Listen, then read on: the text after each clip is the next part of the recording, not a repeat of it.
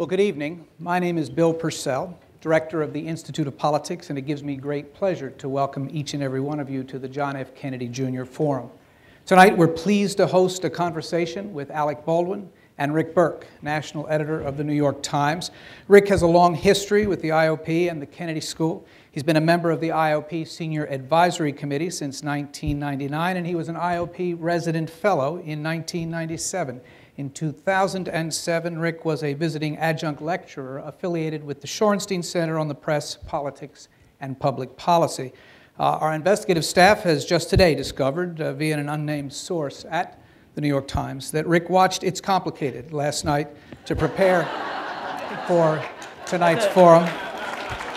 How could I interview Alec Baldwin and not have seen his latest movie? So I was on DVD last night for the first time. So I was up till 1 a.m. watching it. And I read the New York Times this morning. Good. Rick is going to be interviewing and has already begun interviewing our guest, Mr. Alec Baldwin. Mr. Baldwin is known throughout America and the world for his roles on Broadway, television, and in over 40 films, including IOP's staff favorite, The Departed, for those of you here in Boston, The Departed. Most recently, you know him from 30 Rock, a role for which he has won 2 Emmy Awards, 3 Golden Globes.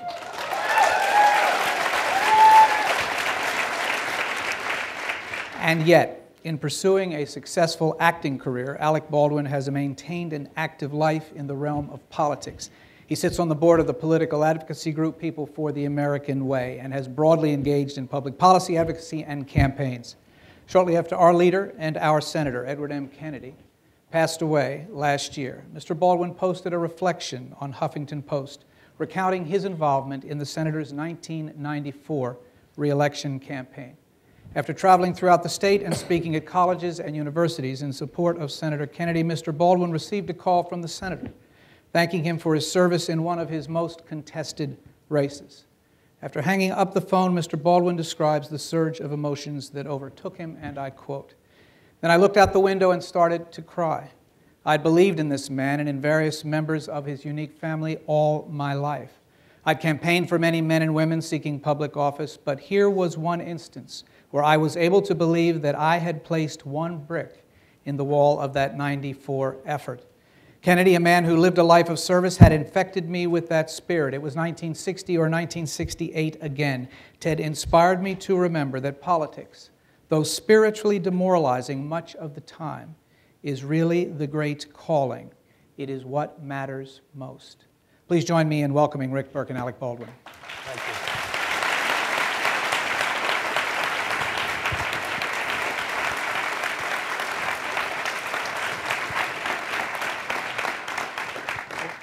Alec, I'm thrilled to have you here. This is going to be a lot of fun. We have a million questions about politics, about acting, about all kinds of things that you may or may not want to talk about. But before we go there, I have to ask you about what you're doing later tonight, and this involves where you're staying, because Harvard is putting him up in a dorm room. But it's not just any dorm room. It's John F. Kennedy's old dorm room that's been newly renovated. So you're the first guest in the newly renovated John F. Kennedy dorm room where he wrote Profiles in Courage and did a lot of other things, who knows what else. But let me just say that there's no TV in the room. So what's someone like you do in a dorm room? Like when did you last sleep in a dorm room, and what are you gonna do there?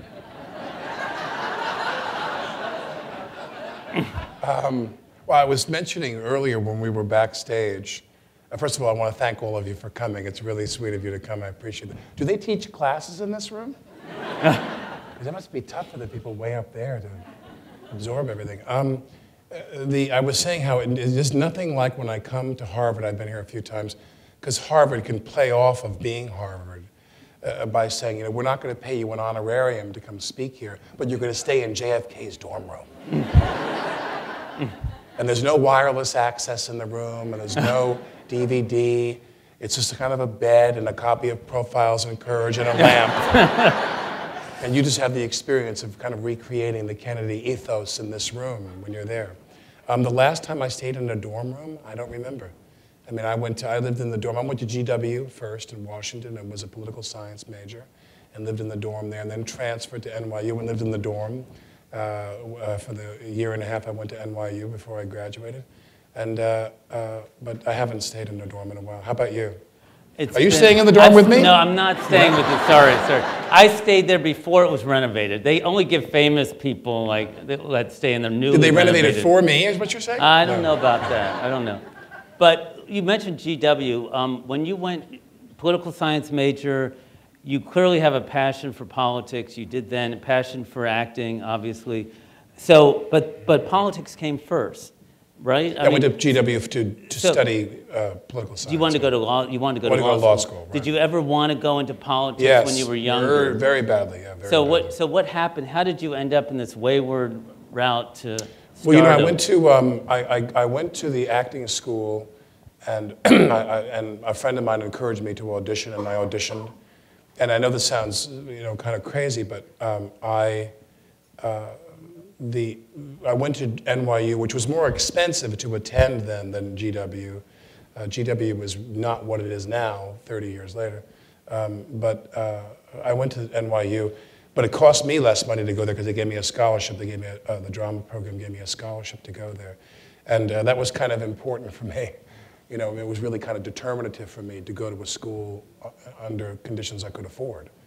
I mean, today, great schools like this who have enormous endowments and can afford to bring anybody here they want to, that makes for a better campus environment for them academically. They can just comp them. They can pay for them. I mean, how many people here go to school here and what percentage they don't have to pay any of their tuition? They're on a full scholarship.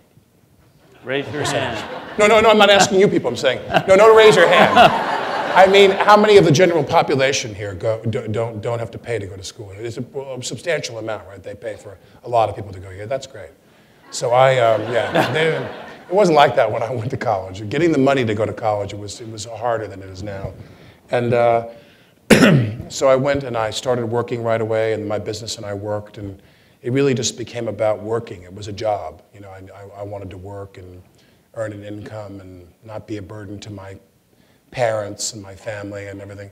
And I still had the passion for politics, which along the way in the entertainment community, different people would aid and abet that cause and plug you into different things. Norman Lear with People for the American Way, I joined that board. And he's a good example. Candidacies that you worked on. I went to the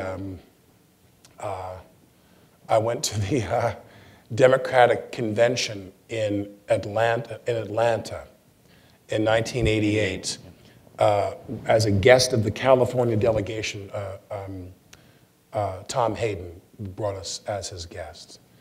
Now, this was aside from Dukakis running against Dukakis running against Bush. It was also the famous Rob Lowe video. I almost, Thank you. You brought it up. Thank you. I'm glad that the New York Times tracks all this stuff. It's very the porn and the convention. So this was the famous Rob Lowe video episode. And we were there with Rob Lowe and all the people from the California convention. Not in the room. No, I would know. No. No. That was the last time I was in a dorm room, was with Rob. Yeah. You just refreshed my memory. Thank you. But long story short is that I went there, and that was my first introduction to members of the Kennedy family on more of a kind of an intimate level. Tom had a book that came out. Ethel Kennedy had a book party at her daughter Courtney's house soon after the convention, and that launched me into working with Bobby Kennedy Jr. for what was then Hudson Riverkeeper. Then he formed the umbrella organization Waterkeeper Alliance, and I've worked with them since then. And I met Michael 6 years later on that path, the late Michael Kennedy, and he plugged me into this race where we came up here, and we drove around Massachusetts for like 4 consecutive weekends the month of October, like as we got close to the election, and Kennedy won. And I remember going to GW in '76 and joining the college Democrats there and canvassing for Carter door to door in Maryland and suburban Maryland and Virginia. So it's been tough for me because I do care a lot about politics, and I've fantasized about doing other things with my life.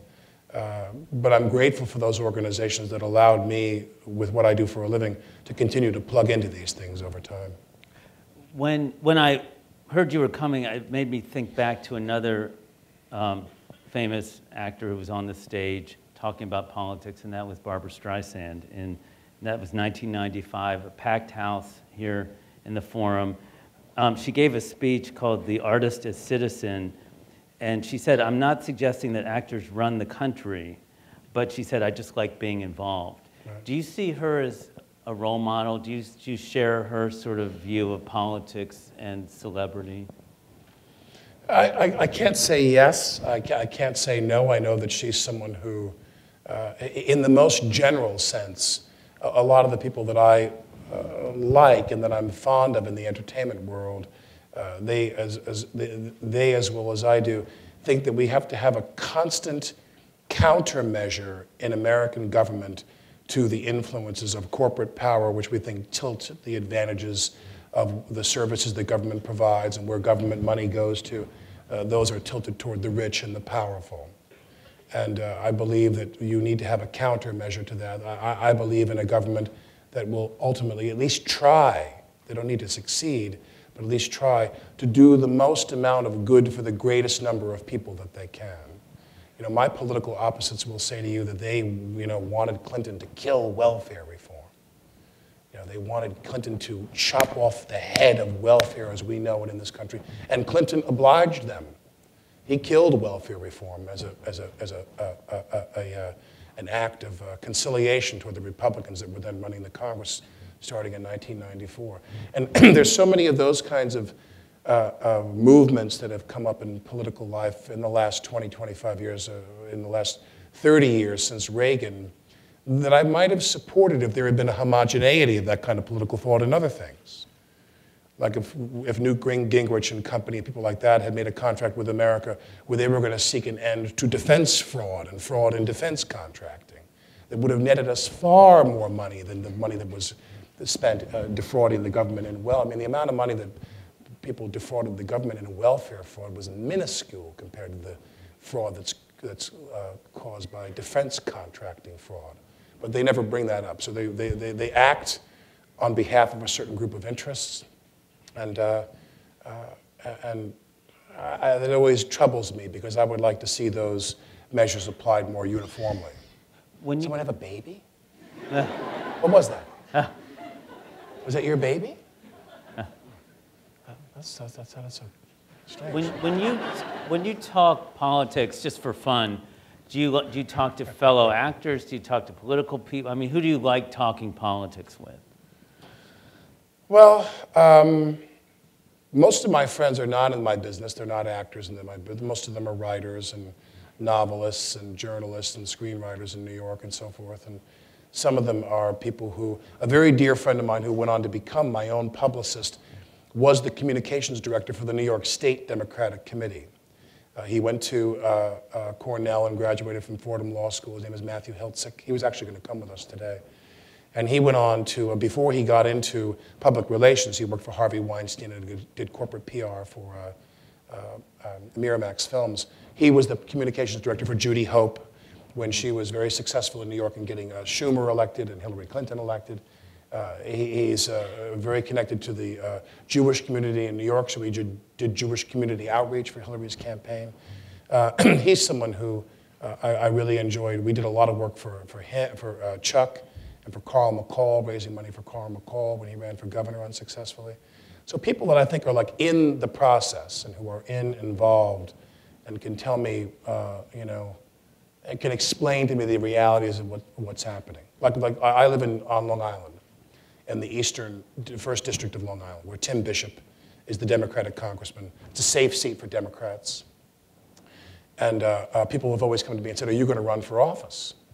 And I say, well, where would I run? What would I run for? I mean, you've got a safe seat in my congressional district, and Andrew Cuomo is pretty much going to waltz right into the governor's office in New York, most people presume, unless they find out that he's got some scandal under his skirt there. And I was bothered, for example, by the fact, and Bishop, who I support, but I was bothered by the fact that he voted for the war. and I wanted someone to explain to me the political realities of Brookhaven Township, where I live, which is the largest of the 5 townships that make up the congressional district. And you know, I like having people in my life that I can call who could explain to me the whys and wherefores of, like, as goes Brookhaven Township, so goes the 1st District in New York. And it's a very, very conservative group of people. The Brookhaven town supervisor was almost always a Republican. So when they vote Democrat for a race, it's got to be a very moderate Democrat which I don't think I would qualify for that. And so Tim wins that seat, and I think he's running for like his 5th term. You mentioned skirts in New York State politics and so forth.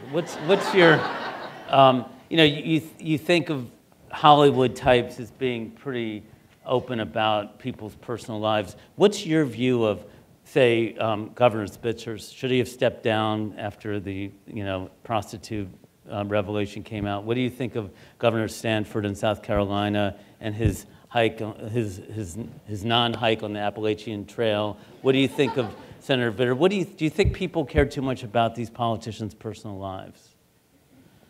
Well, I think you have to get. I mean, I think you have to accept the fact that Americans are pretty uptight about sex in that arena. You know, like you could have a president who'd struggled with alcoholism for decades before assuming office, and people are less concerned about that. And I'm not saying that they should be more or less concerned about any of it, but you'd have a president who has some kind of sexual proclivities. I had a friend of mine explain to me, Stephen Wayne, I was mentioning to some of the students earlier, Stephen Wayne was the person who taught the American presidency classes that I took in Washington years ago, and he kind of alluded to the fact that presidents, who've always been men up till now, they all need something to take the edge off.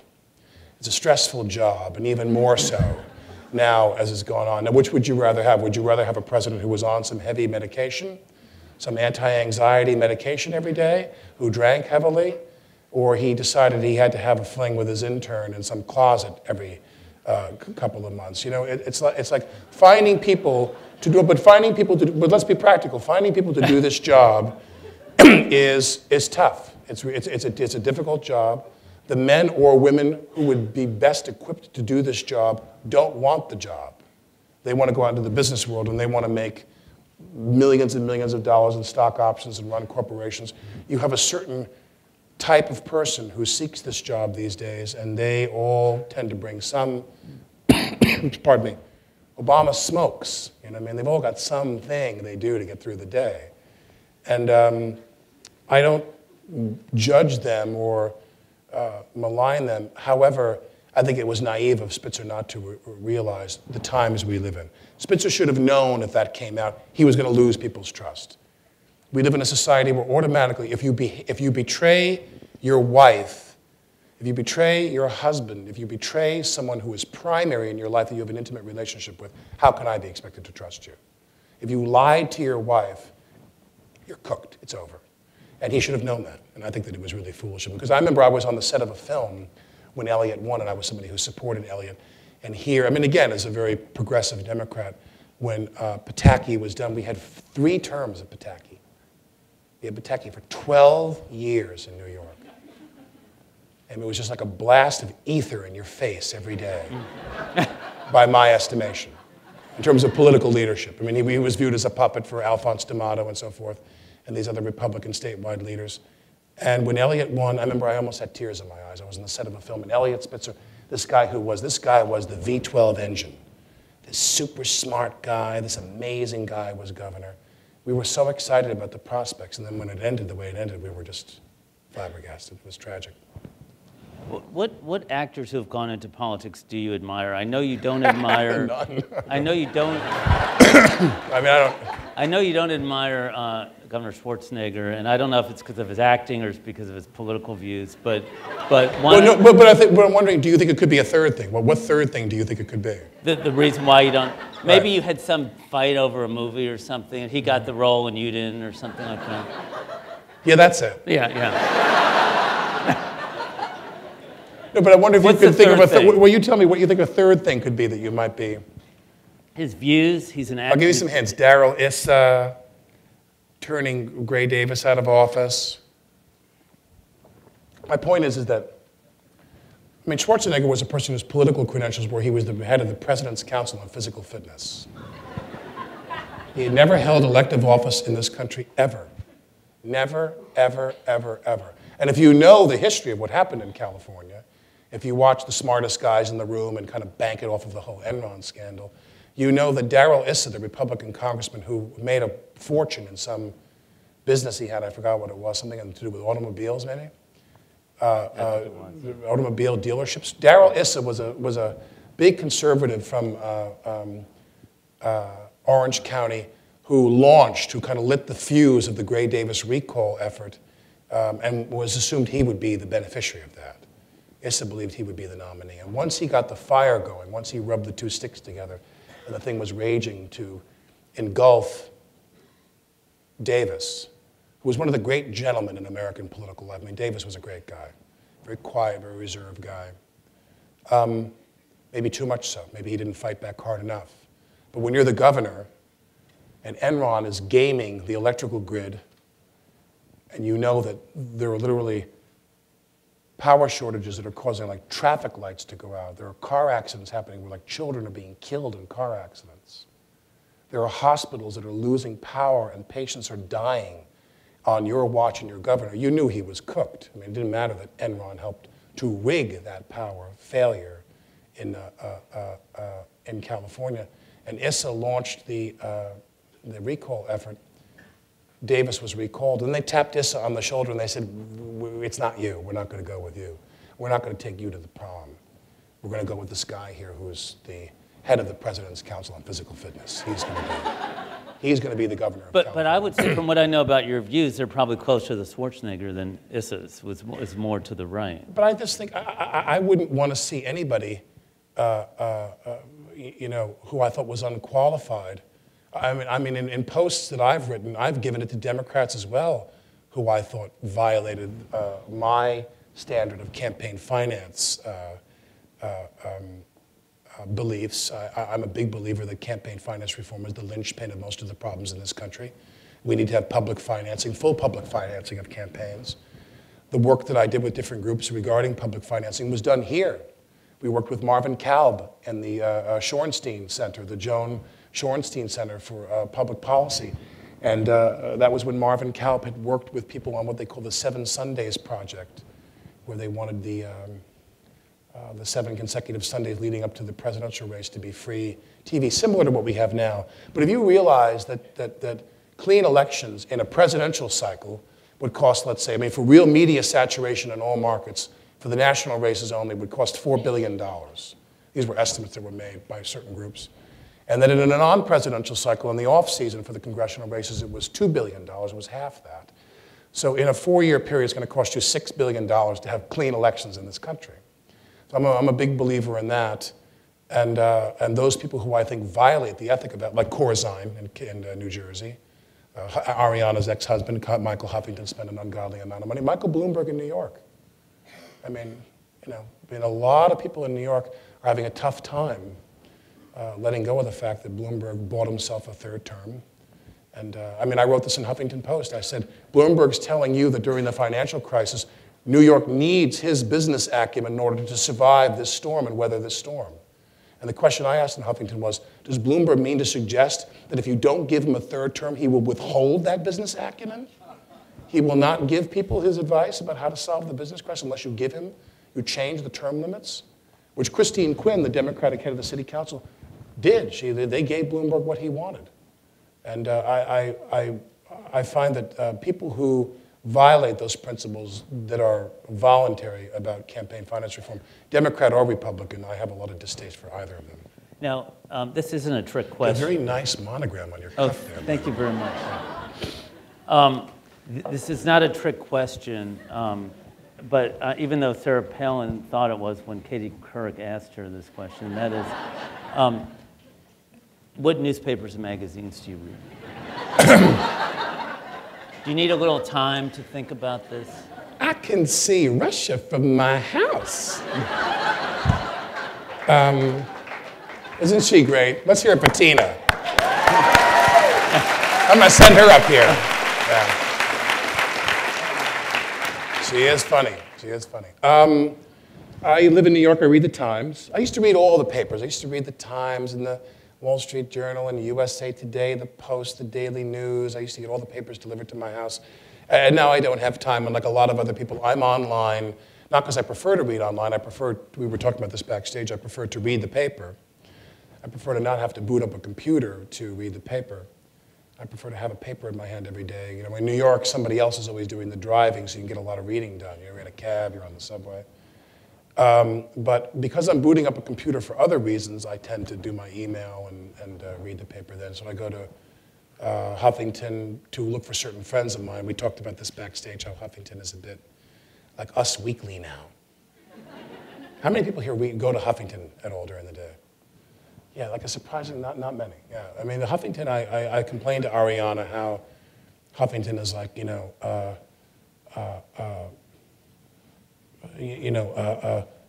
Labor Department to investigate Massey. Right next to that is, Britney lip syncs again.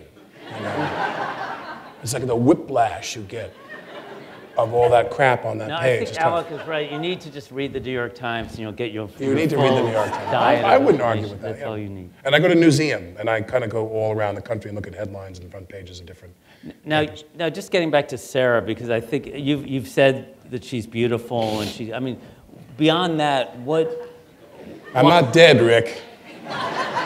Beyond I that, may be a Democrat, but I'm not dead. Beyond that, how would you? Why is she so successful among a group of her supporters? And she's getting these TV contracts. She's all over the place. Well, I think it's no mistake that she's the first person to gain that situation, an attractive woman. Let's look at what's happened in anything that involves media centricity in this country. Turn on the TV with the sound off and watch the news now. Candy Crowley may be the only woman who doesn't look like she just popped off the runway who's reading the news, or who just popped out of some, skin cream commercial who's reading the news on TV. There's a certain kind of person they want to put out there in the media and on the news. She is terrific, by the way. Candy Crowley? Yeah, no, I love Candy Crowley. And Palin has stepped in to fill that niche of this kind of easy on the eye spokesmodel, if you will. But more importantly, when you listen to the content of what she says, and you analyze the content of what she says, people are, it's always easy to play off the fears of the American people. American people are afraid. They're afraid that they're either going to not get something that they don't have, or they're going to not get something that they want, or lose something that they already have. Americans are very afraid of a contraction of the American standard of living. You tell Americans you're going to have to pay money for gas the way Europeans pay money for gas, like $8 a gallon. You tell Americans you're not going to be able to ride in cars, single driver cars, single passenger cars as much, and you have to take more public transportation. You tell Americans you're going to have to eat less in restaurants, or I'm talking about middle class Americans, not poor people. You tell Americans they're going to have to do with less, and Americans get they get the hives, you know what I mean? They get really kind of nervous, you know? You're so passionate about politics, and a question popped in my head that's so not New York Times, and I really shouldn't ask this, but I can't help myself. Would you date a Republican?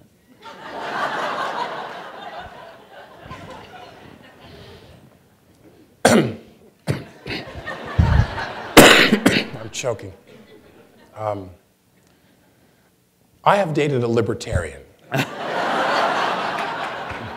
not a Republican, no. So you draw the line there. Although I have to give a touche to Ann Coulter. Someone said to me, would you ever sleep with Ann Coulter? And I said, if I did, I would probably jump out the window and kill myself afterward. And her reply was, that might be reason enough to do it.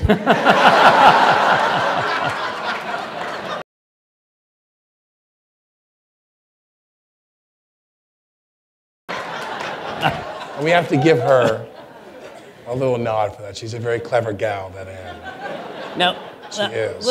let's jump a little to acting, because you speak, as I said, with such passion about politics. What excites you the most about acting? I mean, you're doing the Philharmonic, TMC, drama, comedy, plays, movies, everything. What area excites you the most as an actor?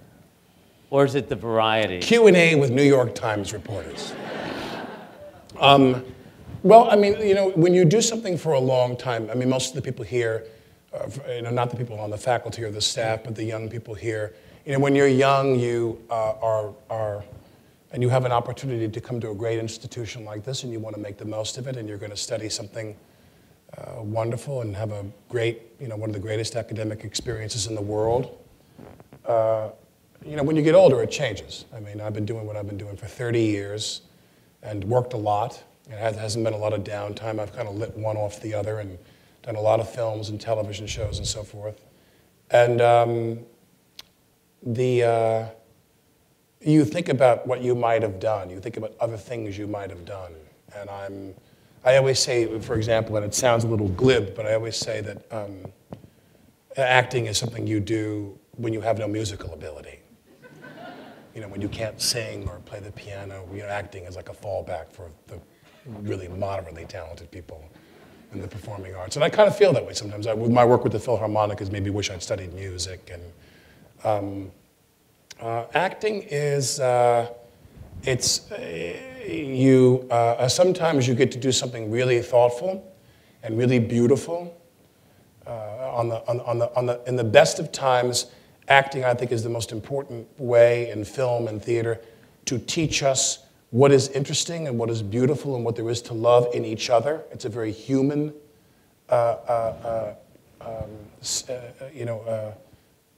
driven experience.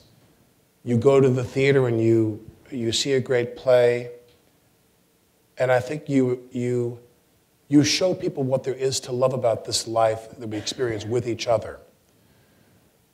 And the downside of it is there's jobs I've done to make money. It's how I make a living.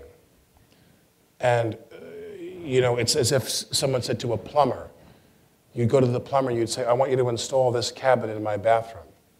And the plumber says, yeah, this is how much that would cost me to install that cabinet in the bathroom. And then sometimes you never hear plumbers come in and say, I'm not going to install that cabinet in your bathroom.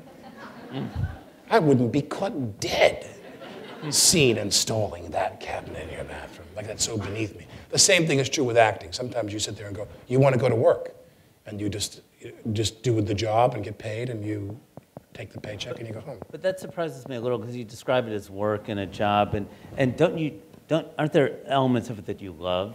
Or, I mean, how much is the love? Oh no, what I'm saying is when you do a piece of material that's a wonderful piece of material.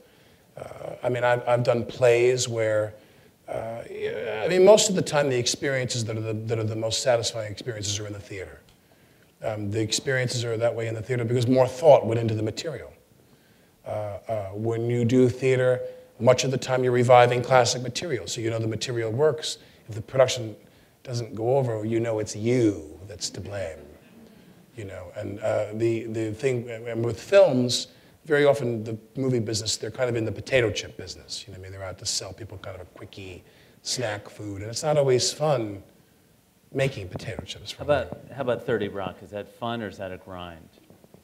Oh no, it's great. I mean, I reached a point in my life where everything I liked about making films, I grew to dislike, which was that I never knew where I'd be 6 months from now. And in the film business, when you were young, that was exciting. You'd come home and the phone would ring and they'd say, you're going to Czechoslovakia. And you'd go, great. And you were excited and it was new and fun. And then when the TV show came, you know, you're going to stay in New York for 6 years and sign a 6-year contract to do the show, which I did. And that was great because I want to live one place and have a normal life and be a member of a community and be reliable. I mean, I've said this to people ad nauseum, where you go do a film and you'd be sitting in your trailer and they would FedEx you your mail, you're my assistant or my housekeeper or somebody.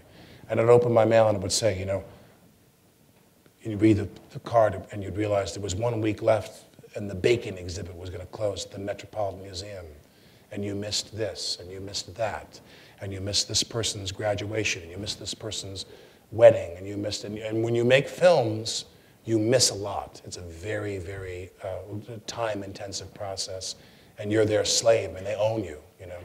And when I do the TV show, I'm home in New York, and I mean, my character on the show wears a suit and tie, and when we finish work at 7:30 or 8 o'clock at night, I literally wipe my makeup off, get in the car, in my wardrobe, and I'm at a restaurant in Manhattan at 8:30 with my friends every night. So.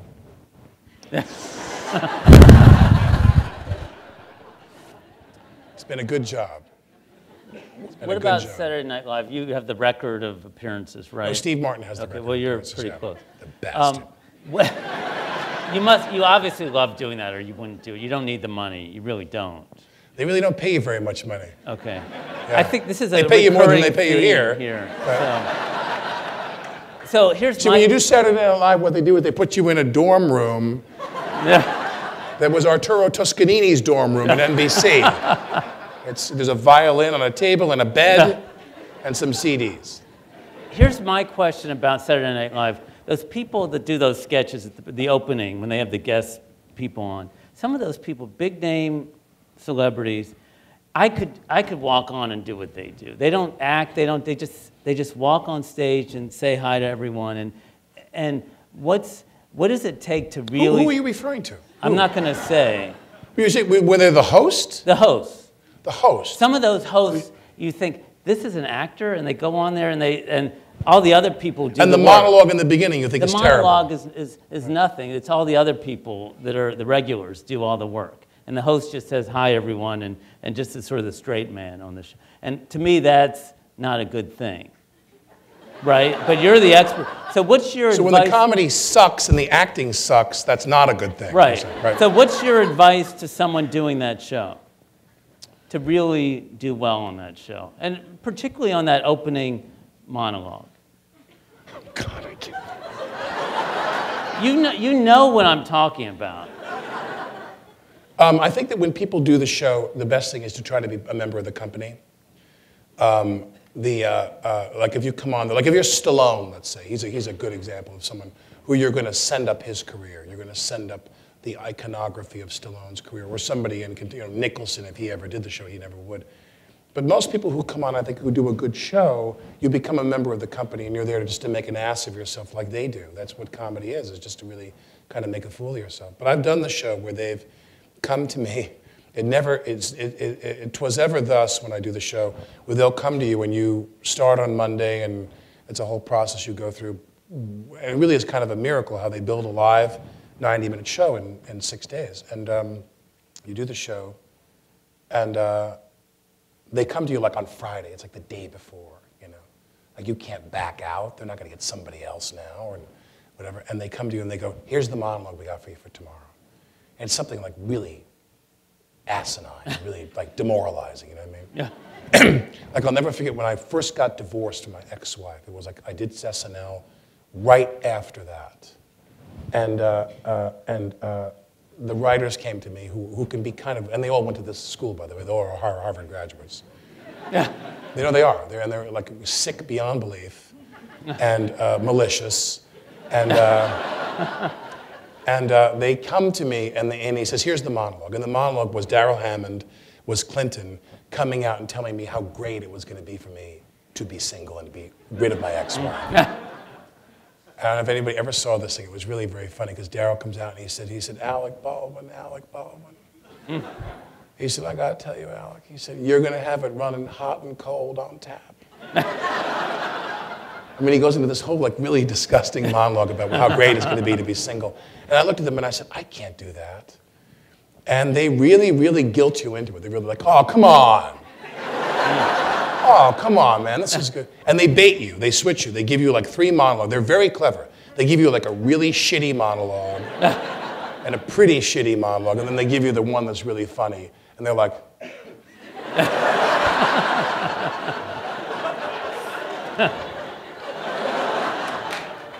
and they get you to get out there and make a complete ass of yourself for them.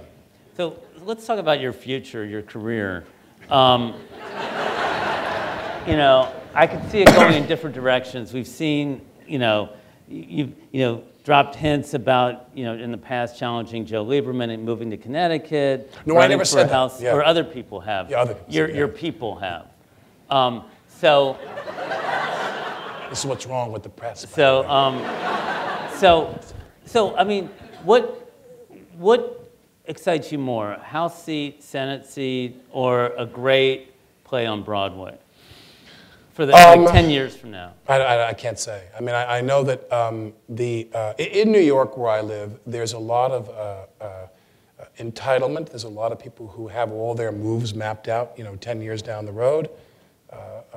Patterson has obviously taken himself out of the race. Most people assume Andrew's going to win. I was listening to what I thought was a list of maybe 3 prominent people who were going to run for the AG job when Andrew leaves the Attorney General's office. And on public radio in New York and NYC, they listed like 8 or 9 people now who are pretty confident they're going to run for that position. The Senate seat, I mean, Chuck Schumer's not going anywhere. Gillibrand is playing all her cards pretty well. I don't think anybody's assuming she's going to lose. There are, and this is not, I wouldn't say this is troublesome to me. I think it's unfortunate for people who are competent and skilled political types who realize now that what's happened in New York politics is that Gillibrand's seat is viewed as the female seat from the New York delegation. There are many, many people, particularly women, who are very powerful forces in politics in New York who've said this seat must be occupied by a woman in perpetuity now. It's a woman, since Hillary broke that barrier. Because Hillary Clinton was the first person to hold statewide elective office in the history of New York. I mean, New York was so backwards that way. I'm not talking about lieutenant governor, which is a ceremonial position, where some women had occupied that position. Both Senate seats, the governorship, AG, comptroller, never a woman, never, never, never, never. And so Hillary was the first. And now people, once that's been established, you hear people in New York political life say that they don't want Gillibrand to budge, no matter who the other candidate is, even though she was appointed to the office. You're saying all these things. The reality is everyone thought Spitzer would still be governor. I'm asking you, I can tell just by your body language, how you're talking, that you would love to be a senator from New York. Exactly. Right? That's exactly what I'm saying. And I think you would love that. I resent the hell out of Kristen Gillibrand. It takes a good report. You can tell that he thinks she waltzed into that role. I can just tell. But she's doing very well. I mean, she's doing. Listen, I don't want to. I mean, we had Alphonse D'Amato was a senator in New York for 4 terms, and that was the dark ages in New York political life. But to say that people have come to me and said, "Would you move somewhere and run for office?" And I'm a New Yorker, and I like living in New York, and that's where I'm going to stay. And would you settle for a House seat? You make it sound so sexy and so exciting. Would I settle for a House seat? I mean, I would see no shame in running for the House, and then if things change. See, one thing you realize about Spitzer, whoever thought that Hillary would lose to Obama. I, for one, never dreamed Hillary would lose to Obama. I thought Hillary would win the nomination, and she might have lost to McCain. And that's a very kind of a sad reflection on the way. I mean, I had a guy say this comment to me once, which was a very harsh political observation. He said, "I said, why do you think Hillary lost to Obama?" Which I thought was impossible. And he said he felt that the tension between the sexes has been going on much longer than tension between the races. He said that he believed that men as voters were more suspicious of a woman in office than white voters were suspicious of a black leader in office. And so when that happened with Hillary Clinton, I never thought she would lose. I never thought she would take an appointment and give up her Senate seat to become Secretary of State. I never thought that would happen. I assumed she would have teed herself up in such a way, which she could still do, that if Obama lost this next election, she could position herself as a candidate again later on. But just to finish this, which is that she, so anything can happen. I mean, you turn around and Hillary's gone, she vacates a seat, Spitzer's gone. You never know what the future holds. I know students have a million questions. Why don't you start lining up? I'm going to ask you a couple quick questions while people are lining up.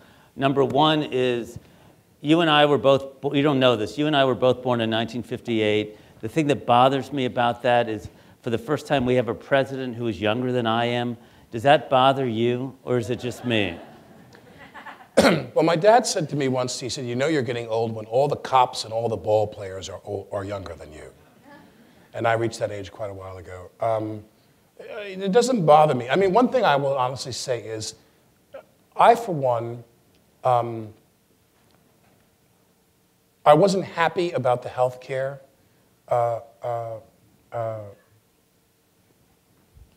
program. I wasn't happy about that legislation. Because I believed, as much as I thought it was important, as much as I thought health care was important, and I'm glad that it passed once they got it, once they launched that, I'm glad that they were successful. Although I believe that energy policy in this country was far more important in the immediate sense. Having spent $750 million on a war in the Middle East, where there's a war for oil, make no mistake about that, going into Iraq. I mean, and that's a whole complicated issue about Pakistan and the Taliban versus Al-Qaeda and so forth in the Middle East. I think that energy policy is, just as I think campaign finance reform is the linchpin of the political problems in this country, I think that energy reform is the linchpin of all the economic problems in this country. Do you think Obama's been a successful president? I think so. Obama to me is successful on two levels. One, I think he prevailed. He won the health care issue, which was that politics is about wins and losses, and that was a big win for him, perception-wise.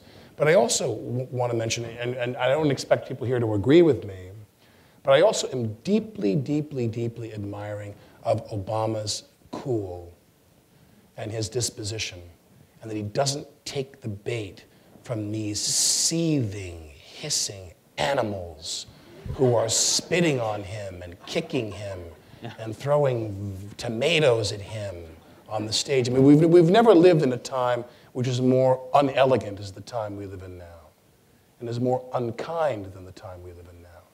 Turn on the TV, and more of these reality shows are two things.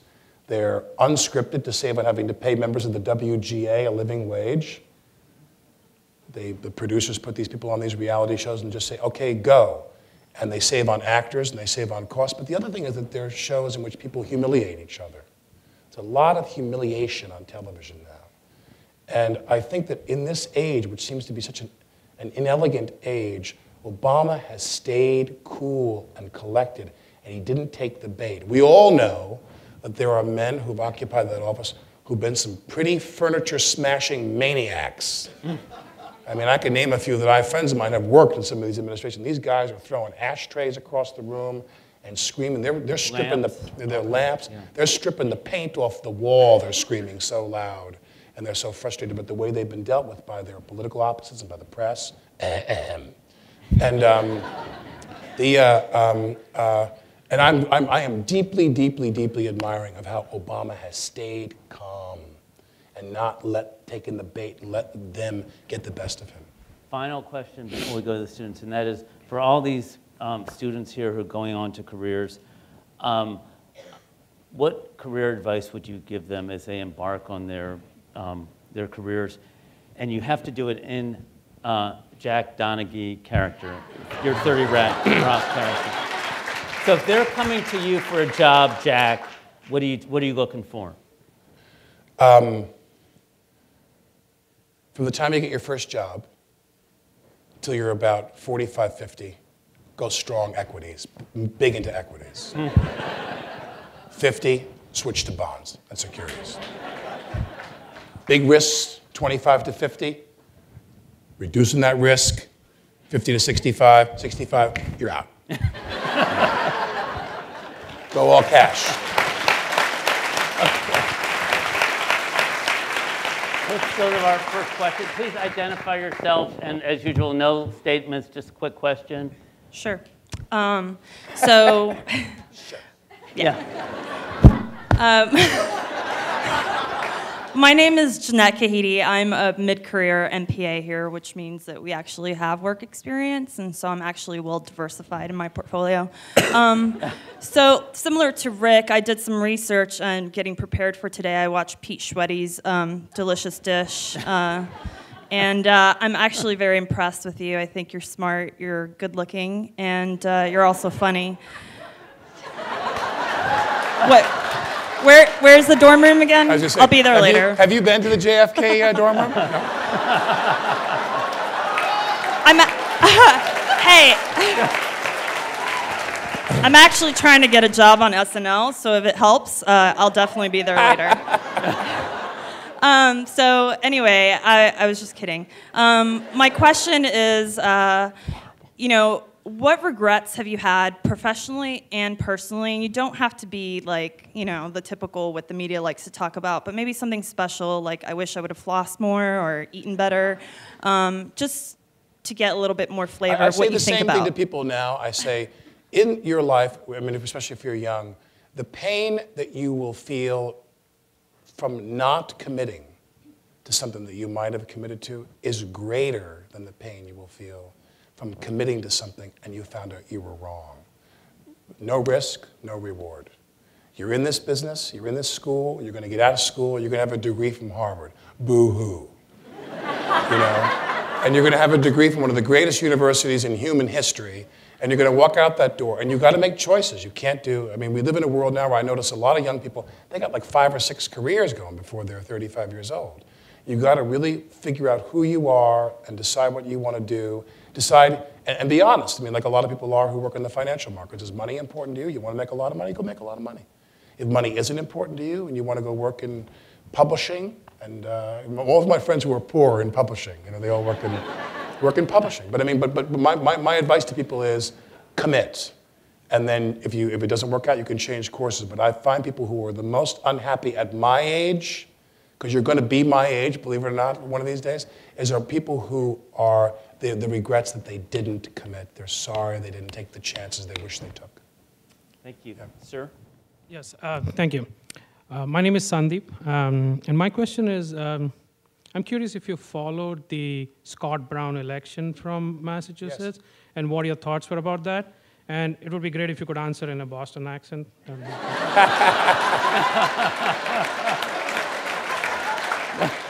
What was her name? Moakley? Coakley, rather. What was her first name? Martha? Was it Martha? Yeah, that's the best I can do. Martha Moakley. Coakley.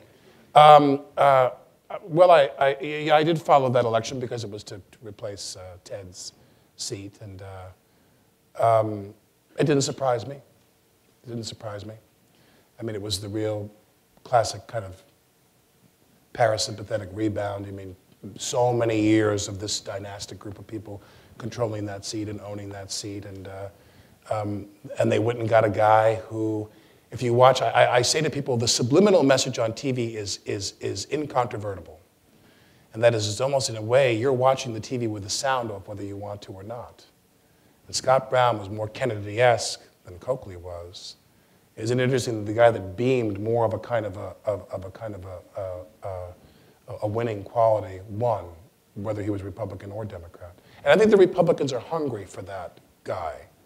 I think they need a moderate or not too far right of center Republican who may go for it in the next election, because all they have other than that is Caribou Barbie. Okay, why don't we go up there?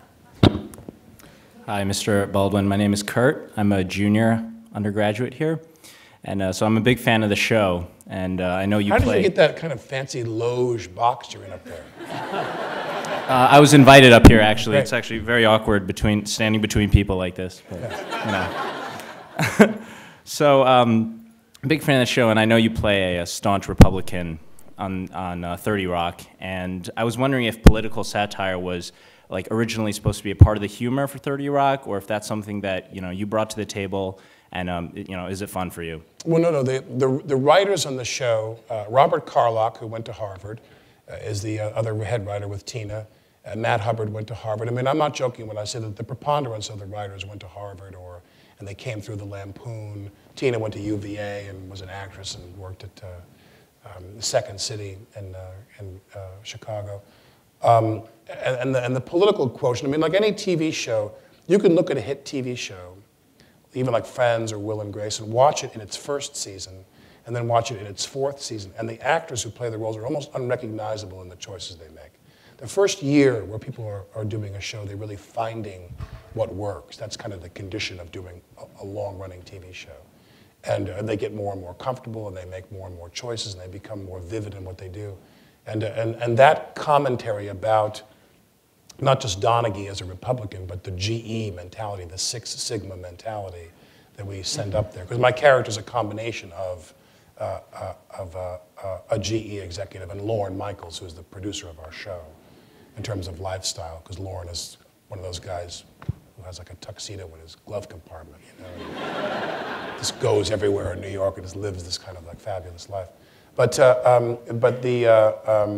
we do pull our punches with that a lot, I must say, because it is network. I mean, one of the things I'm most proud about the show is that it is a network show, so we have to keep it, we have to walk a certain line, you know. On cable, cable is where you can say whatever you want to say. Cable is where you can say the F-bomb anytime you want to.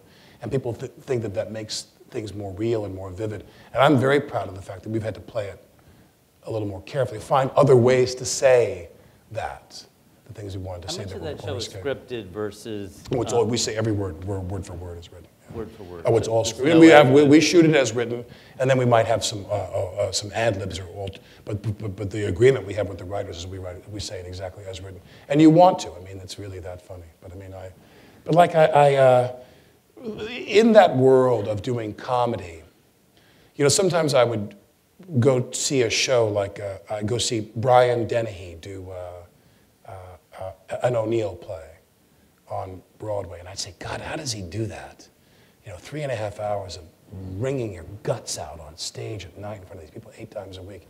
When you do a comedy for 5 seasons, and you're ready to go in the other direction and do something a little different. Because the thing about the show is we play in this kind of fizzy, kooky key every day, you know. But the good news is that, like especially with SNL, it's the only place you get to say certain things. I mean, there's just no other venue. You know, I mean, I did this sketch of a guy running for governor once. And the guy is in his house, and he hears an intruder downstairs, and he comes downstairs, and he sees a shadow, and he shoots the shadow, and he kills a dog. And the front page of the newspaper the next day says, gubernatorial candidate kills Lassie. And you see my daughter going, Dad, you killed Lassie. You shot Lassie. And I'm at a press conference, and I say, I'm sorry. Accidentally, I shot and killed Lassie. That was a terrible mistake. But I do think that this campaign has a lot of things to say that are important things to say. And this woman comes up to me holding a baby. And she's saying to me, sir, can I talk to you, sir? And I go, listen, lady, could you just... And she goes, oh, my God, he yelled at my baby. Gubernatorial candidate yells at a baby. I go to a press conference. The American flag is there behind me. And I say, I'm very sorry. I killed Lassie. I yelled at a baby, but I still believe my candidacy. We have a lot of important things to say. People throw eggs at me. I kind of recoil from the throwing eggs at me. An egg hits me in the butt. I've got egg running down my pants. I reach to the nearest thing, which is the American flag, and I wipe the egg off. Gubernatorial candidate wipes his ass with the American flag. And the last beat, which was not in the script, the writers came up to me on the night, on Saturday night, and the guy hands me a page and goes, we got one more beat for you. The woman with the baby's going to come back, and sure enough, I go, I know that I killed Lassie, yelled at a baby, and wiped my ass with the American flag. I still believe that my candidacy has some important things to say about the issues today. Boo! They throw eggs at me. The woman comes up with the baby. Sir, I grab the baby and I wipe myself with the baby. Gubernatorial candidate wipes himself with a baby. It's like, where else could you possibly find this kind of insanity? You know what I mean? And that's why I keep going back and doing the show over and over again, because it's just so stupid and ridiculous, but funny. Mr. Baldwin, I'm Jonathan Hawley. I'm a senior at the college, and I have to agree, you are very good looking and very funny. Oh, thank you. The other day, You're not coming to the dorm.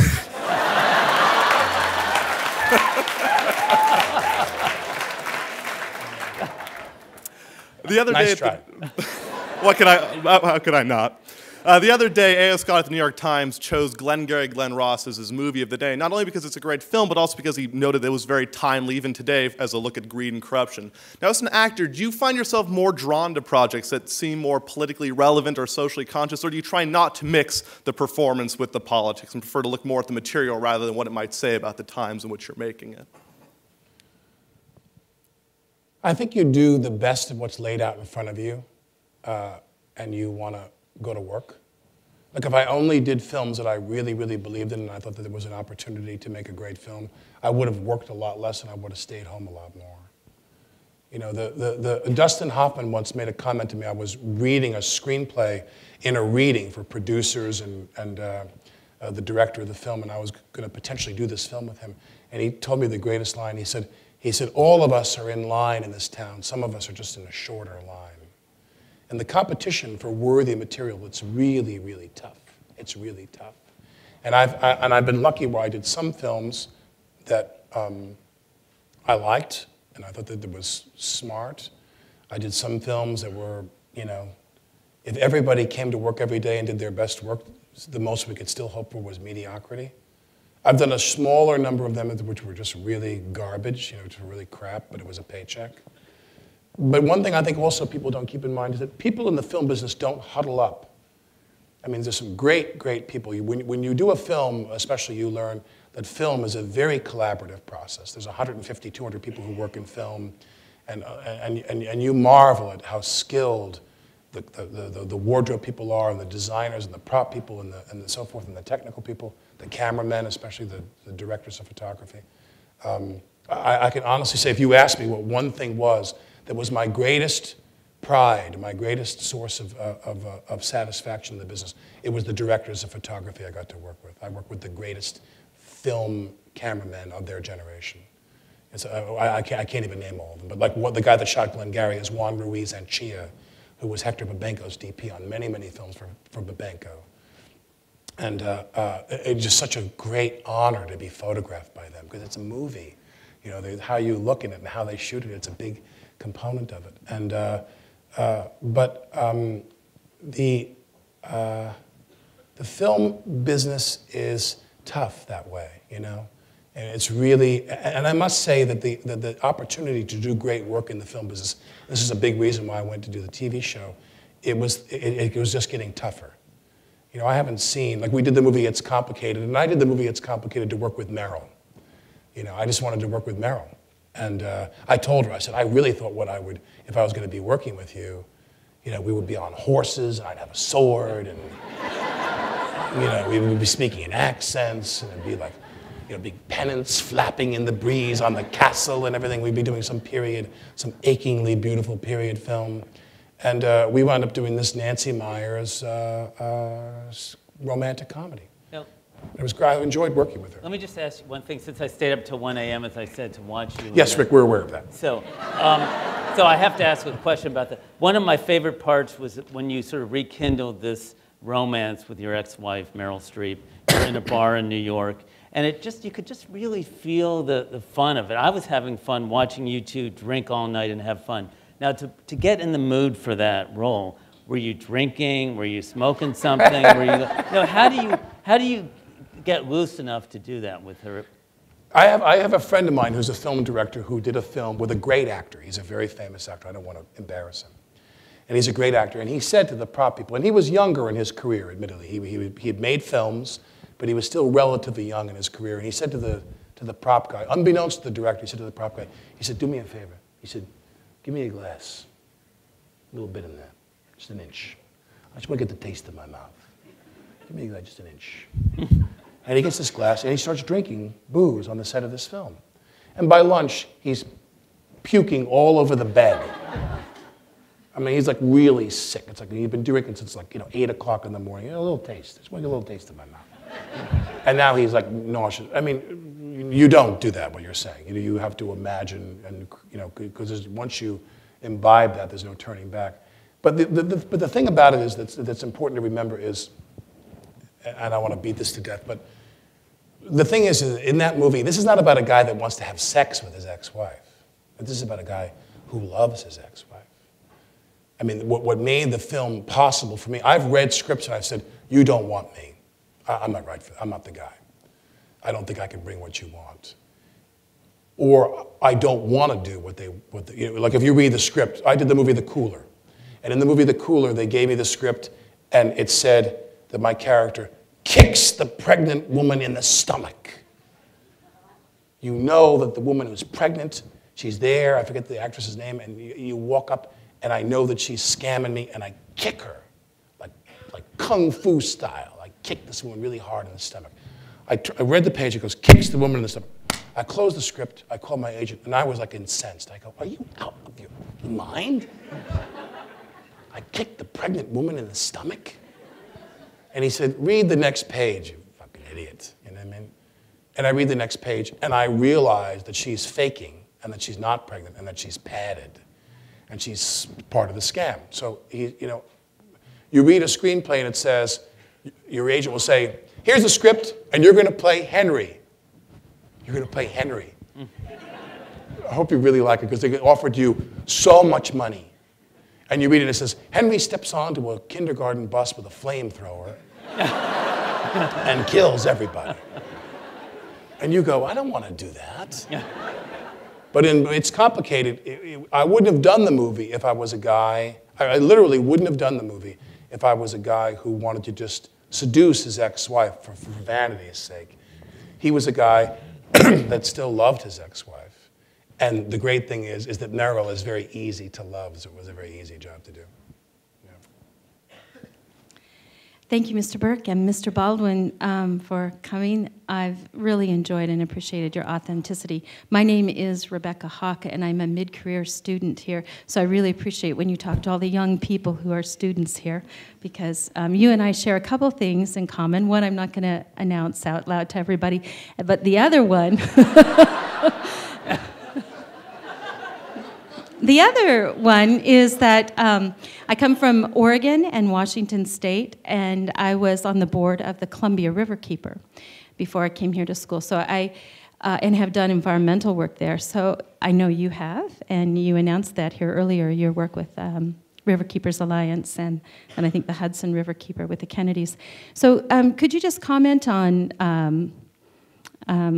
I don't know how you're going to relate to this to a movie story or anything, but I was looking for how what you see about the state of environmental work in our country, leadership of those issues that concern our waters of our country. Well, here you had the issue, it was in the Times, I guess today or yesterday. I had two papers with me today. I finished reading yesterday's paper on the plane, and they had the article about about wind power, and how the Europeans are so far ahead of us, and we're kind of behind the curve here. And they talked, of course, about what was going on off the coast of Massachusetts and how people had killed that project, which was unfortunate, because they did the same thing on the South Shore of Long Island, where I'm from. They were going to site these turbines out there. I mean, these things are the size of the Statue of Liberty. And they sink them down into the ocean, into these bases that they build down there. They're enormous. And that was used as part of the propaganda against them. They were like, these things are the size of the Statue of Liberty. They're going to be sticking out of the beach, They're going to be right on top of you while you're swimming there, And the truth of the matter is, it's a question of perception. I mean, if you present something to the American people, and there is a need on the part of the pro-environmental movement, or whatever you want to call it, there's a need for them to reword their public relations, I think, and to have the next generation of their PR campaign. Because I said to them, for example, if I saw those wind turbines off the coast of Long Island, they were going to be pretty far out, several hundred yards, several thousand yards out in the distance. because they were saying in this article in the Times how the coast of the United States is shallow for a long, long period that makes these things really worthwhile. And I said, if I saw those things would have made me happy. I'd see wind turbines turning out off the coast of the ocean. I mean, I don't want them everywhere, but I mean, if we had them sited in certain areas, they would have been these symbols to me of our energy independence, of the fact that the United States doesn't need to go and fight bogus wars for oil anymore, and we would increase our renewables. And Bobby Kennedy Jr., who, if you go to his Waterkeeper Alliance benefit, every year they have a ski event in Banff in Canada. And I go every year. I'm one of the co-hosts with Bobby. And Bobby Kennedy gives up, and he essentially gives the same speech every year. I mean, he might modify it per certain current events. And Bobby speaks, and you never stop crying every time. You cry every time he gives this speech. And one of the things he says in this speech is this idea of how we market our ideas, and how if you told people that you weren't going to be able to smoke in a New York bar or a New York restaurant 30 years ago, they would have told you were out of your mind. And if eventually you told them you weren't going to be able to smoke in any building in New York, there's an office building, that smokers would have to gather like outlaws in the pouring rain and stand under the eaves of buildings and smoke in the rain and the frigid weather, they would have said you're out of your mind. But that's exactly the way we live in New York right now. And Bobby Kennedy's, my favorite one, is he said, this is Bobby's favorite one, he says, and if you told New Yorkers that you were going to put a plastic bag over your hand and bend over and pick up your dog's droppings on the street, and then reverse the bag and close it inside the bag, and then go to the nearest garbage can and throw out, he said, people would have told you you're insane. You're going to clean up your dog's crap on the street every day? Everybody in New York City, and yet that is the law. In New York, you must do that. You make something a reality for people politically and economically, and they will adjust to it. And that's what we need to do with renewable energy. If you're going to have wind turbines off the coast of Nantucket, that's a price we're going to have to pay in order to have, I think, a better energy policy in this country. Sir? Hi, my name is David Raper from the Kennedy School. Welcome both to our school. Thanks for coming.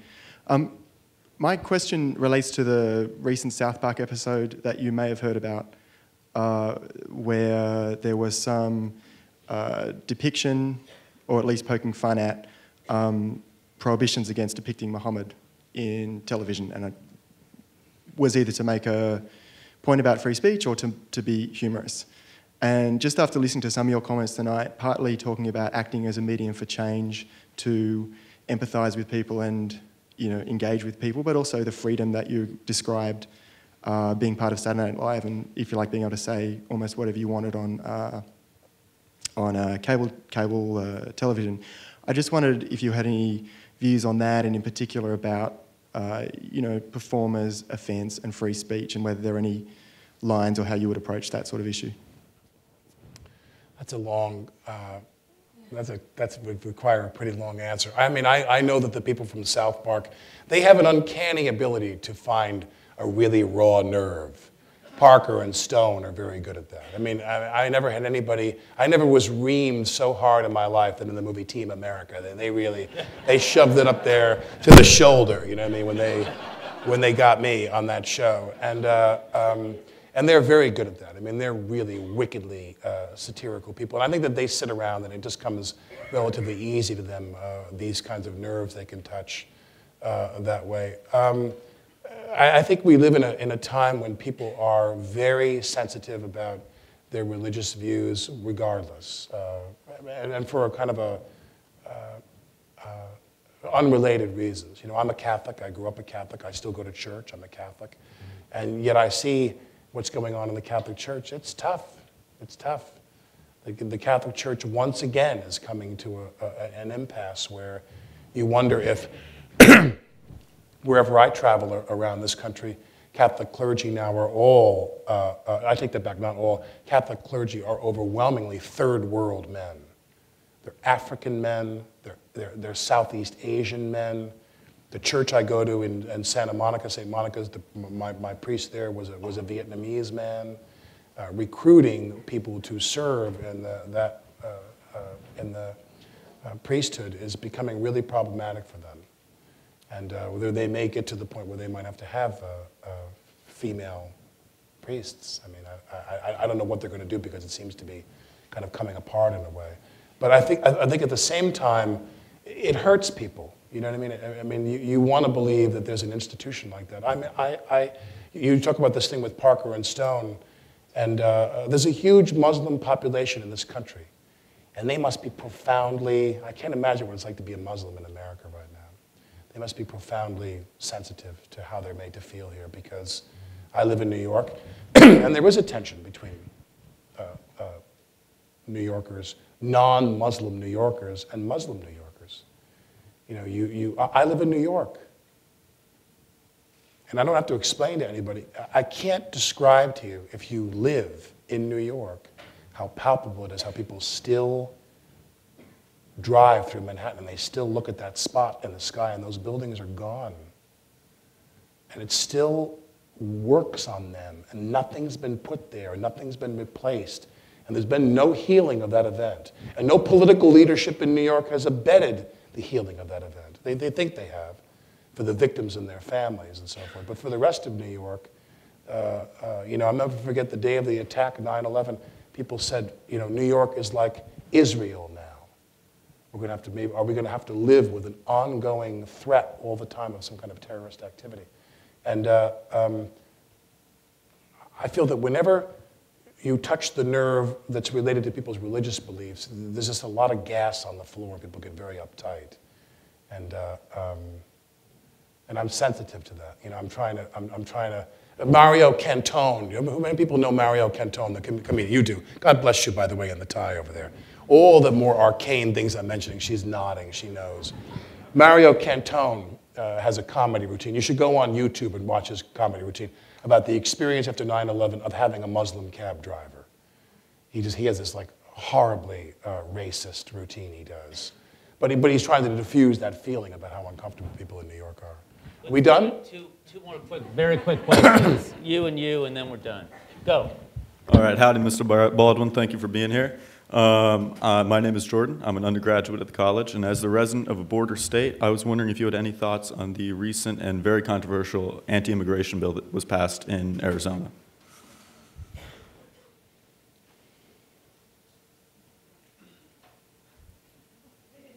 Well, I mean, I think it's easy for people to talk about what they would do or wouldn't. I mean, I think it's wrong, but I think it's easy for us to talk about what we would do or wouldn't do, but we don't live in Arizona. I mean, I think that the bill that was put forth was a mistake. This is the same state that refused to honor Martin Luther King's birthday. I think it's interesting that the senator from the state that wouldn't recognize Martin Luther King's birthday lost the White House to an African-American candidate. But I think that we have to have an immigration policy that's going to let more people in, because we're never going to stop them from coming in. And if we offer them some kind of legal status or semi-legal status or some kind of conditional status, that's going to be the answer, because I just don't see that it's going to stop. They're going to find, people have wanted to come to this country in spite of everything. In spite of the fact that if you go to Europe, for example, my friend lives in Paris, and if you go to Europe, for example, on any given day, the representation of America is like this big rigged casino. You know, the Goldman Sachs, everybody, they're just calling the shots, and they run the country, and Americans are just fools and idiots, and their government is corrupt, and they have a very bleak view of America right now. The bailout was a complete joke, but they should have let AIG die. The Europeans, they should have let GM die. Some of my friends who were very serious in the banking profession in Europe, they had a very harsh view of that. And yet, that's in the media. And there'll always be somewhat of a chasm between what mainstream people feel and what the media depicts. And for mainstream people, you know, for average people, America is still a place they want to come to that has tremendous opportunity. It still really is a kind of gleaming goal in their lives, destination for them. And I don't think that's ever going to change for the time being. Last question. Hi, I'm Tom Snyder. I'm from upstate, if you couldn't tell from the plaid, upstate New York, that is. And I was wondering what your Don't thoughts put yourself on... down like that. I'm from the Syracuse area. I was wondering what your thoughts on... What? Undergrad? Undergrad, I'm a freshman. Where sorry. in Syracuse? Do you know where Fayetteville is? Of course, my mother lives in Camillus. Really? Yeah. All right.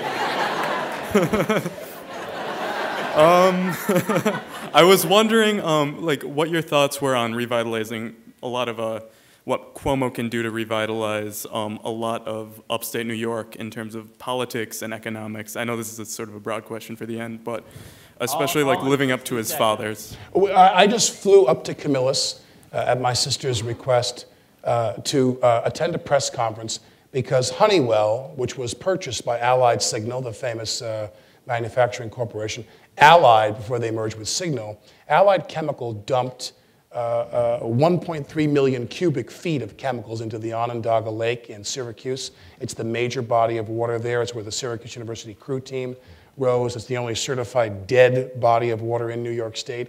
It's considered, other than near the Columbia River near Hanford, it's considered one of the most polluted, one of the most contaminated bodies of water in the country.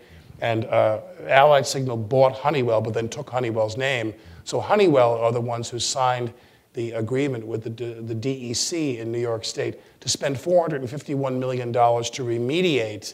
They're going to suck the toxins out of the lake now after they've been litigating for decades. I mean, this is a real sore subject with the people there. But so starved are these people for jobs there that what they agreed was Honeywell said, but we're going to take the toxins out of here, and we have these waste beds, we have these dump sites in what were ex-urban areas and what were semi-rural areas 30 years ago, which since then have been developed, and there's homes there. A section of the town of Camillus, where my sister lives, there's a development that borders this waste bed. These waste beds are these, like the size of a football field, like these big troughs, where they had dumped heavy chlorines and heavy sodiums from the soda ash process that was famous in that area for a century.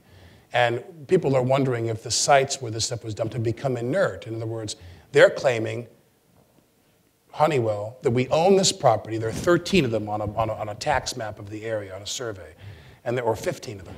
And they're claiming, Honeywell, they're saying, well, we own this property, and they're dump sites, so we're going to suck the toxins out of Onondaga Lake, and we're going to put them in these waste beds that we own that are already contaminated sites. And I went up there to urge them to, first of all, get some experts in there to determine, are those sites still contaminated? Or have the materials that have gone into those sites, have they become inert, as they often do? And are you going to be recontaminating a site? And also, is there any consideration about the fact that there's been a lot of development in this area now, and there's homes built where there weren't homes before?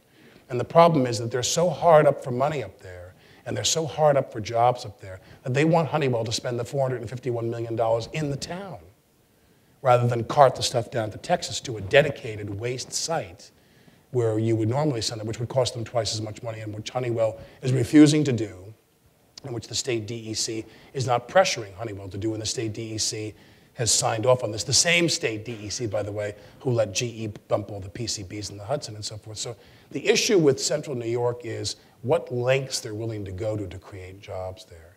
Once Carrier left Syracuse in terms of manufacturing, they still have their R&D there, it became very precarious for them. So it's a really tricky issue. Yes or no, are you a fan of Andrew Cuomo's? He keeps coming up today, and I can't tell. I gather no. Smart answer? I gather no. No, I'm a fan of anybody who'll be the Democratic candidate for an office. There you have it. Thank you, very much. Thank you. Thank you. Thank you, Alex. Thank you very much. Really appreciate it. Thank you. Really appreciate your time, especially on zero honoraria here. If we could give Alec 30 seconds so we can get out, so he's not mobbed, so we can get to that dorm room, which is very important. And please, everyone, I implore you not to knock on his door tonight, unless there's been a prearranged agreement with someone.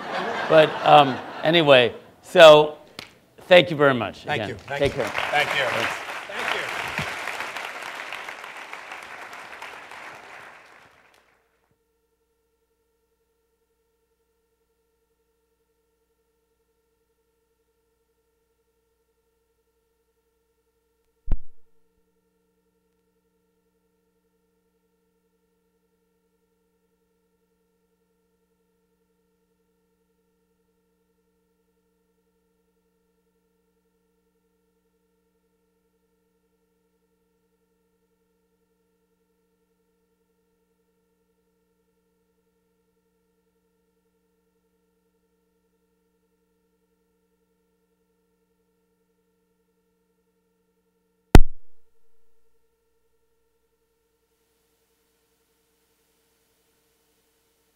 Stoned love.